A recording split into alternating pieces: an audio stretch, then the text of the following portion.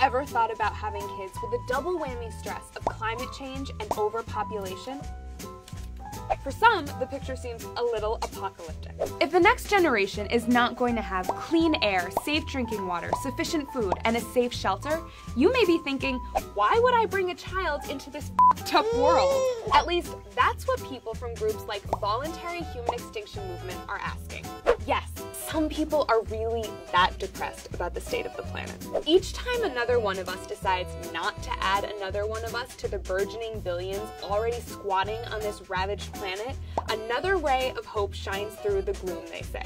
Whoa. Okay, but let's do the math. Some calculations say that if every person on Earth consumed like an American citizen, we would need 4 Earths to sustain us. So what will happen by the end of the century when the world's population is estimated to hit around 11 billion? So that's overpopulation, but now let's hit climate change, which most of us agree is happening.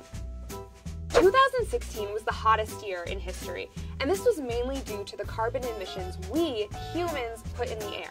Each person, even your cute baby-to-be, contributes to the amount of greenhouse gas in the atmosphere.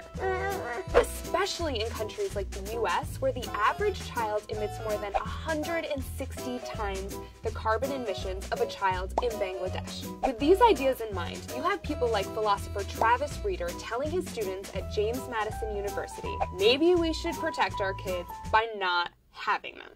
But damn! Not everyone feels it's that grim. Parents who decide to have kids have the power to educate their young ones about climate change. After all, it's not just how many of us there are, but how we live.